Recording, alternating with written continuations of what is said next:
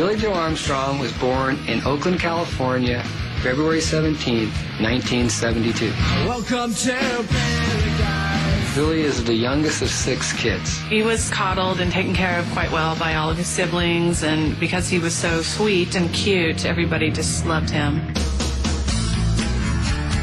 We moved to Rodeo in 1976, and Billie Joe was about 4. Rodeo was really kind of this boring working-class town about 15 miles away from Berkeley, and kind of a nasty part of the East Bay here in San Francisco. My father's name was Andrew Marcicano Armstrong. He was a truck driver, an ex-Golden Glove boxer, strong as an ox. His father was like the patriarch. He had a big presence. My stepfather, Billie's dad, was a drummer. He was a really good jazz drummer. He played in bands, and so there was always music in our house. My mom and stepdad always encouraged the kids. We all had music lessons. But Billie Joe sucked most of the musical talent out of my parents. He started playing music around 4. He started with singing. 1, 2, 3. He cut a record called Look for Love. Look for love, look for love, look for love. He had a really sweet voice, and on the backside, the B-side, is an interview with him. Billie Joe, you've just made your very first record. How does it feel? Wonderful. I love it. And he would tour. It was sort of like a traveling show with other performers, and my father would play drums. Billie's dad and him, they were real tight. There was a definite bond there. Our family was a real cohesive unit, real loving, a lot of laughter. But we kind of lost the family structure. You know, it kind of disappeared and crumbled around us. It was like the first week of school. I remember being, a brand new year. We were sitting at the kitchen table, and my father walked in, and he looked at my mother, and he started crying. And they went back into the back room, and then later came out and told us that he had cancer. Summer has come and passed. The innocent can never last. When we found out my stepdad was sick, it was very emotional. You knew he was dying because he was a big, strong man, and you could see him just withering away slowly. And within 4 months, he had died. And it was pretty devastating. Drenched in my pain again. My father was only 54 at the time, and Billie Joe was 10. It was pretty hard for him because, you're in 5th grade, and all of a sudden your dad's gone, What do you do with that? It's your dad. He's gone. After my stepdad died, everything changed. Mom had to work harder, so Mom didn't get to spend as much time with Billie. She went to work, and she told us, let's move forward, and let's not talk about this. And so it left a lot of stuff unsaid and a lot of emotions not experienced. Billie, after his dad died, I think he immersed himself a lot in music. It was pretty overwhelming for him, not having the words or a way to communicate. So that's when he got his first guitar. That's what kept him going. He was like, I'm going to do this for my dad, so let me focus all my energy in this direction. And it just came organically for him. The guy was just gifted. God reached down, he touched him, he said, this is what you're going to do. It was shortly after that, him and Mike hooked up. They were around 11. They were inseparable, playing music together, hanging out together. Mike was really kind of a spastic, skinny character.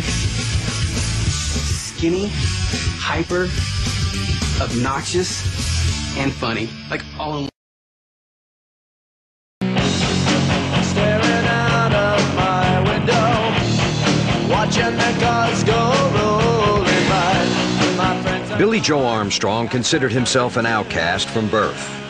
He grew up middle class in Rodeo, California, a gritty San Francisco suburb dominated by a vast oil refinery. Well, Rodeo just sucked, it was terrible. It was a terrible town. There's nothing there. There's no movie theaters. There's nothing for kids to do.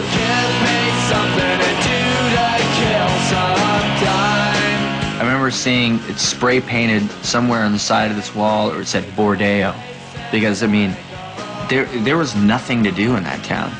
Billie Joe's family was strictly blue collar. His mom was a waitress, his dad drove a truck. There was some struggling here and there, but one thing that I learned as a kid, just be thankful for the things that you do have, because there's always someone that's got worse than you. Don't worry about who's got more. There was always music in the Armstrong house.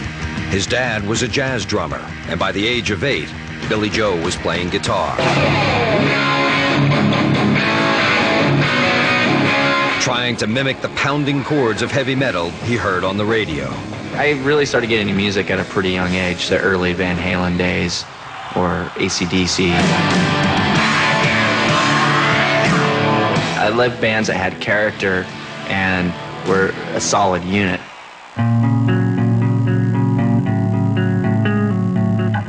But when Billie Joe was just 10, the solid unit of his family was unexpectedly torn apart.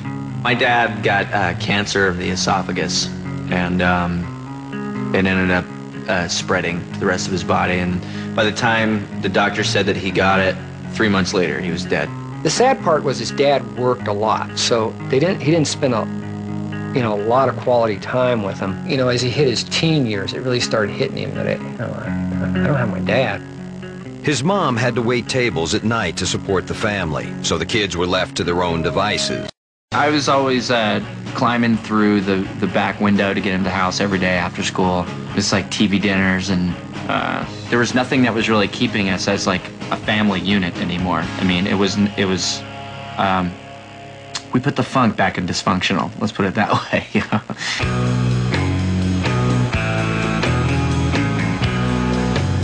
In 5th grade, Billie Joe became best friends with another latchkey kid flirting with delinquency. I had like 75 detentions, and the principal calls me in and he's laughing, going, Mike, nobody in the school has more detentions than you. He was so obnoxious, and people would get irritated with him. But I always thought it was funny, and I think a lot of it had to do with trying to get a laugh out of me all the time. The new friends had a common love for all things antisocial, especially the furious sound of hardcore punk. During a show in Minnesota, Billie Joe laid his eyes on a dark-haired beauty in the crowd. We're playing in someone's basement in Dinkytown in Minneapolis. I saw this woman that had long black dreadlocks, and she was just beautiful. There was definitely an attraction from the beginning.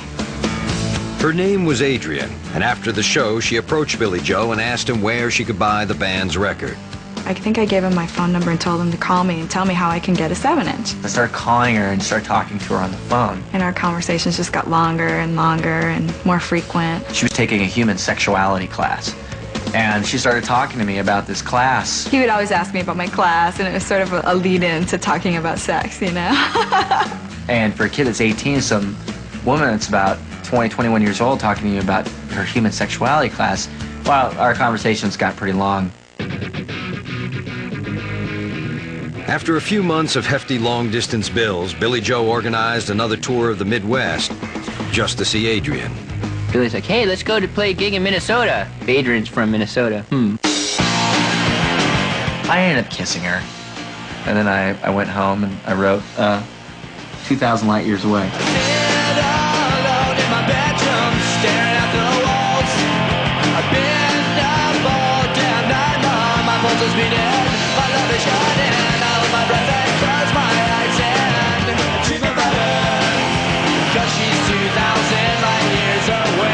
It was a very sweet song, and, you know, him writing a song for me was very romantic and exciting.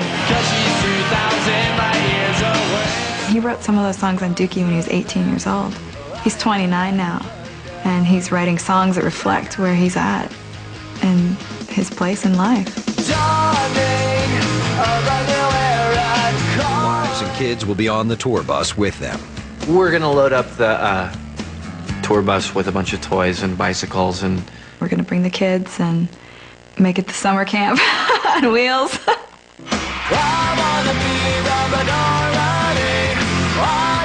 Day is going to be punk on their own terms. There's some of these bands that nowadays are saying, why did you want to be a rock star? Was it the money and the girls? Blah, blah, blah. You know, it's like, you know, it's not about that for me. It was about the music and about your philosophy and your politics, you know. Just be honest with yourself.